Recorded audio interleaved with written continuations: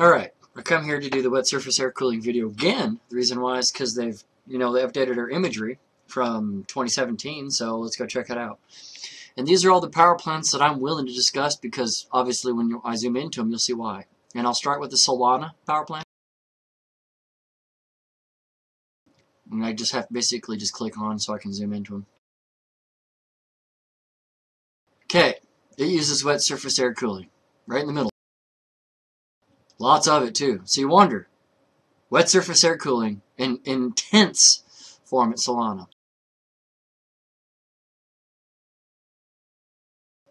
We're going to go to Palo. That's our nuclear power plant, which I have a plain view of. They heavily use wet surface. Super wet surface air cooling facility is what I would call it. If that doesn't scare you, I don't know what would. And you can see they got tons of wet surface air cooling. Wet surface air cooling at its worst. Okay, here we go. We're going to bounce around. We're just going to go down these. Hopefully the internet doesn't get too freaky on me.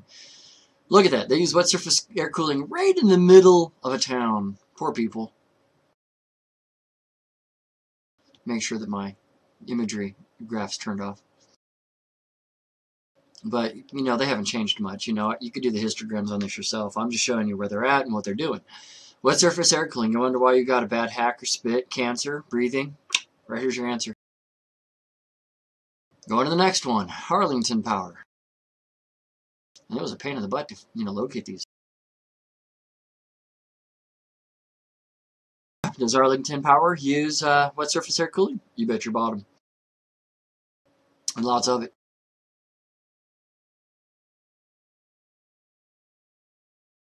And they're right next to all the other solar power plant fixturations that are going on. Because obviously this is part of the same facility, Mesquite Power. Okay, next one. So we got two sets of solar arrays down here. Two solar power plants.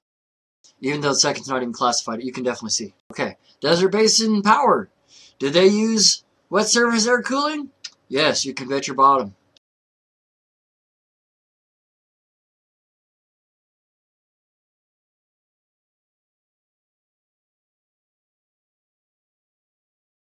Does Douglas Power use wet surface? Not really. They're using the old kind. You can see their old facility right here. Real simple. So, do they use wet surface? Yeah, but in its older form. This is from back in the days, from what you asked me. That's my personal opinion.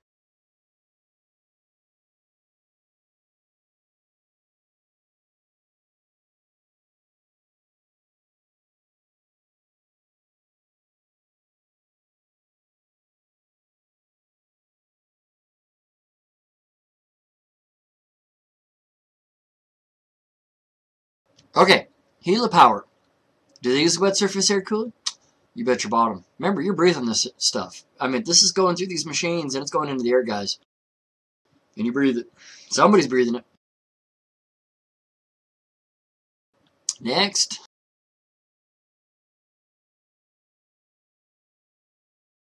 So, does Griffith Power in the middle of no man's land use wet surface air cooling? You bet your bottom. And lots of it. I couldn't even pronounce this. I'm going to say Harqualah power plant. Do they use wet surface air cooling? You bet your bottom. Are you seeing the picture here? All natural gas plants using wet surface air cooling units to do all their dirty work. And the next one. It's funny, keep not clicking on that and it keeps coming right back. Kyrene Power Station, another one that uses wet surface air cooling. I mean, they got wet surface air cooling all over this place. And I knew there used to be facilities over here. This is where that histogram comes into play. If I remember right, this is the plant that used to have the wet surface air cooling facility right up here in the north. So let me go back on the histogram. Yes, see? The wet surface air cooling facility right there. And it was there all the way till, yeah, it was still there. So there's their wet surface air cooling facility right there. And then they removed it, I'd say around 2016. 2015? Wow. Just in 2014, they removed that facility. Obviously, because it had to be moved to a better location. That's my guess, my personal opinion. Just because of how the technology is always changing. Okay, Mesquite Power. Also right next to Palo Verde. Does it use wet surface air cooling? Yep, I'm afraid so. Lots of it. Ocotillo Power. Do they use wet surface air cooling? Yes, you can bet your bottom. I mean, people are going to school and they're breathing this stuff. Can you believe that? They're breathing wet surface air cooled natural gas garbage. I mean, right next to Tempe. I mean, right next to the ASU. Come on. Red Hawk. Obviously right next to our good old Palo Verde, but another one. Do they use wet surface air cooling? Yes, sir, and lots of it. Are you seeing the picture here? Solar power, yes, they definitely have used. That's an older facility right here in the middle and an older one up in here in the top, but I'll show you. They've changed it.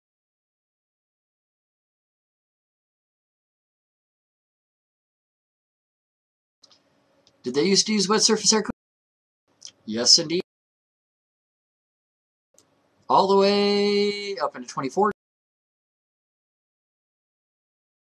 And then 2015, they're gone. So in 2014, just like the other place, they moved their facilities to another location. That would be my guess. Or to another area. You know, to me, it's not like this is not, heavily documented. But let me tell you what a pain to find all these. Okay, on to the next one. Let's go to Satan's Power. Acronyms, gotta love it. You take out one letter, you get Satan. You take out another letter, you get Santa. Do they use wet surface air cooling? Yes, you bet your bottom. I meant, and lots of it. Can you see this? Are you seeing they're using wet surface air cooling right in the middle of where people live? Oh, what were they thinking? Oh, I knew what they were thinking. And people come here to get rid of cancer? Come on. Alright, so yes, Santan Power definitely uses wet surface air cooling. Sundance Power, do they use wet surface air cooling? Yes. And older technology, well, at least I could say older because it just looks like the older style, pushers. That's just my opinion of it, okay? Because they don't look like they got the new wet surface air high velocity. These ones are probably a little older and lower velocity to the sky, but yeah, that's you want an in-place vortex, in-place moisture generator. We got lots of them. On to the next one.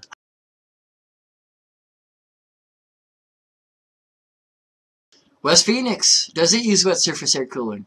Yes, sir. You bet your bottom. Cooling ponds right off to the left.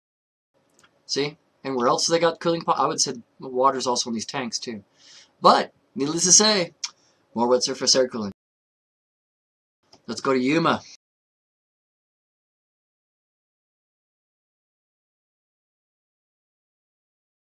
Does Yuma use wet surface air cooling? Yep.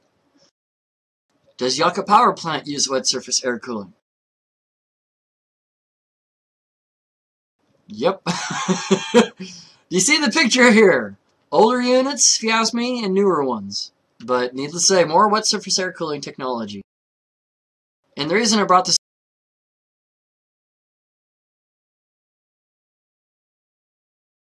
is because the main one,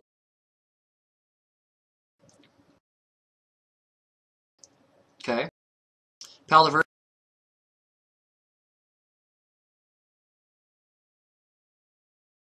is right in this area. You can see Mesquite Power right there. And you'll notice this is where all the airplanes generally are flying. This is where all your private, right here. You want to know how your moisture and water, your entire ecosystem is right there. This is what's feeding our rain. This is what we basically had to deal with this morning. We basically got this pissed on. But you can see all the private aircraft they use. Tons of them. CL-30s. Yeah, no call sign. Yeah, how many aircraft are allowed to fly with no call signs? CL-60s, Gulf 4s, you name it. The reason I brought that up is because I wanted to show you right in this dot, right in this area right here. This is where all the wet surface air cooling is going on in this one particular spot for my area. Okay, and you can see the aircraft direct going over it. Here's your direct connection, your involvement between the aerosols and the ground. Look, their flight paths are going over. When there was lightning last night in the area, the planes didn't stop flying over that thunderstorm. Okay, and the thunderstorm was going on down here. So, okay, it did never come up to us. It stayed over here down in Helip the entire night. I didn't hear any thunder, but I always disconnect my antennas when I see lightning in the area, just because I know how it plays. But this is right here is where a lot of the wet surface air cooling facilities are, right in this area, right here. I'm telling you, just bucko between Yuma and all this. There's your tie. Look right here. Here's another one going right over a wet surface air cooling facility. Notice the wet cooling air facilities are always right on the air, right in the areas where all these planes travel, because that's what they're doing, pushing high volume water up into the air and dumping it on poor civilizations and flooding people. Anywho, that's what I wanted to show you with this WeatherShare video, or I should say WeatherShare, wet surface air cooling video on the internet. And I hope you guys, hopefully this enlightens you to show you why people have cancer. Anywho, peace out.